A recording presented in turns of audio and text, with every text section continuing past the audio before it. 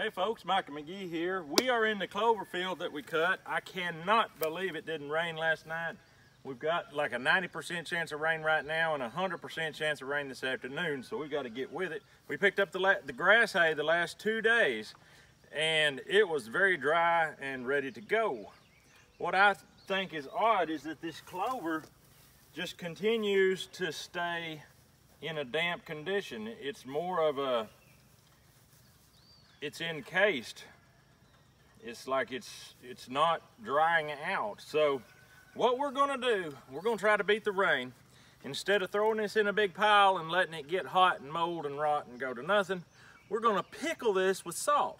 I've done it before, it worked like a charm. So let's get with it. We gotta hurry and get this done for the rain, but I'm gonna get on here and rake this hay up, and we're gonna throw it on the trailer and get it to where we're gonna take it, and we're gonna layer it with salt. Let's go.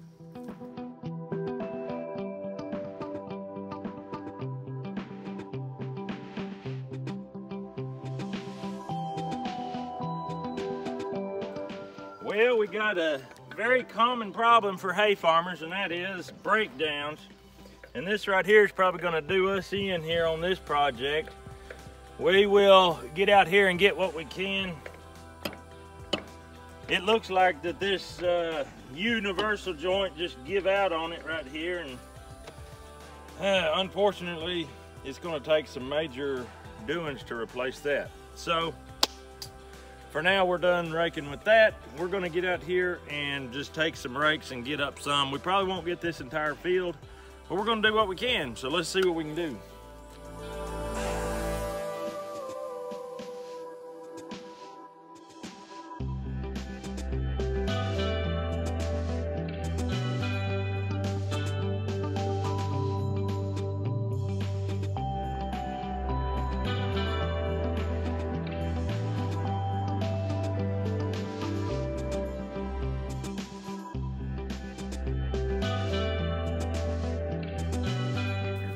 Here, boys, what you got there, Matt? Where? Oh yeah, that's not poisonous. He's no problem with that one. We'll let him live. Okay. No poison there, boys. He does want to bite, but he's not poisonous, so hit the road, Toad.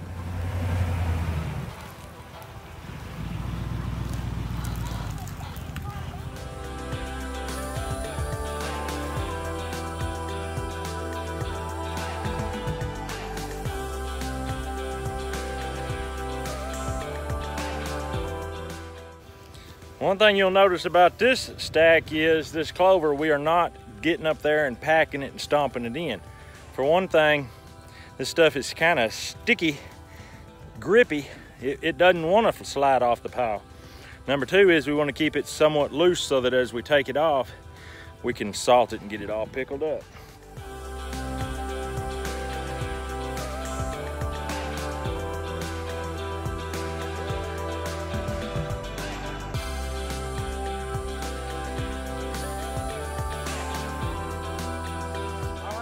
Are going to make a hay stack out here. Wilbur's pen is right here. This is where Wilbur is, and I'm intending to feed this to Wilbur. And then if he don't like it, we'll give it to the cows if they like it. But we're going to get it off here. This tree will serve as a hay pole, and it will allow the stack to go up. And we may try to go ahead and cover the stack with a tarp as well, but you know, back in the old days, they just made hay stacks around a pole in the field and left it, and the hay just kind of sheds the water off. You might lose about that much on the outside edge. But the old timers didn't really layer it with salt. This here is so green and pliable yet. It's really way too green to be stacking up. So we're gonna layer it with salt to stop that rot. Salt will pickle it and make it edible. So we're going to start forking it off here around this tree.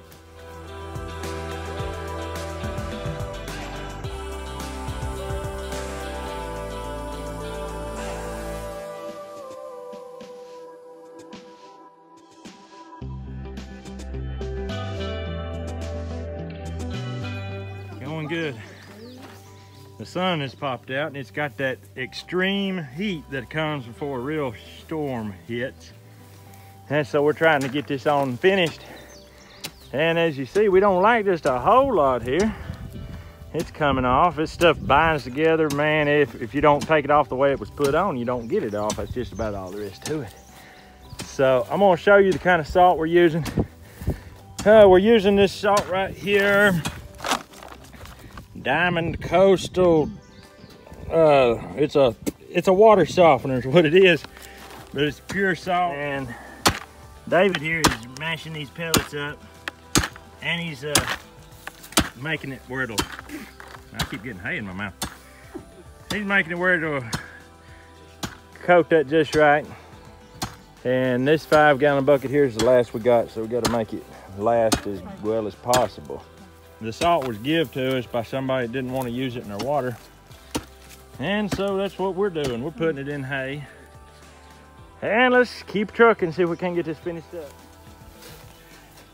Go, 1, 2, 3. Beautiful. That's a haystack, boys.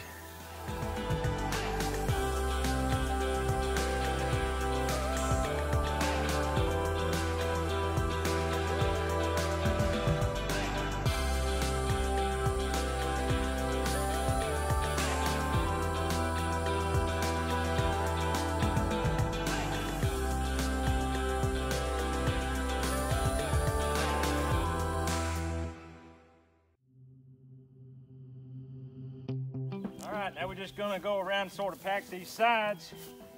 What you want is for it to encase and for the rain to just come rolling right off. And that's why we make it so steep. You see that right there? I'd like it to be like that all the way around, but it's not exactly. It's pretty good. Actually, it's straight up right here. And so I'm pretty happy with it. I'm gonna go ahead and coat it with salt really good, and when it rains, it'll just suck that salt right in there. This is what I was talking about. There's some pretty good chunks in there. They'll slowly melt over time. So I'm just gonna go around it, throw a lot of salt on it. When the animals eat this, it'll give them salt. It's kind of neat.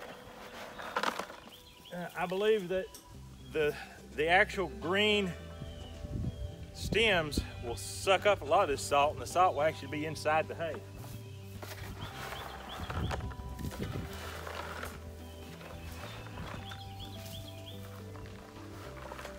All right, we've got it done. We salted it down. It's got salt in layers through and through and through, so I'm hoping that'll be good enough. Now, I don't know if you know this, a lot of people don't know this. If you're baling hay, square hay to put in your barn, and it's too green, it will burn your barn down. It gets so hot. Here's what you might not know. If you layer salt on them bales as you put it in the barn, it will save your barn, and it'll make that hay the best hay you ever had. It'll take, instead of being rotten hay, if it don't burn the barn down, it'll be the best hay you ever fed. I did that with Johnson grass hay. It was so hot. It was heating my barn up. As I put the bales, you stack them on edge so that those stems are sticking up. You take that fine mixing salt that you can buy at a, you know, any co-op or whatever store, feed store, and just spread that on there. It sucks that in. You can feel it start cooling down immediately, and it absolutely does a beautiful job. In this here, I've never done this exactly like this. So this is going to be somewhat of an experiment for me, and I'll try to keep you updated. If you're interested and want to know, ask me, you know, how it's going. We'll let you know. But that should shed water pretty good right there and be just like a big old round roll of hay. So we're going to get out of here for now. I got salt in my hands and in my sores and blisters, and it does not feel good. So I'm going to go in the house and wash up. But until next time, boys, we'll see you on the next video.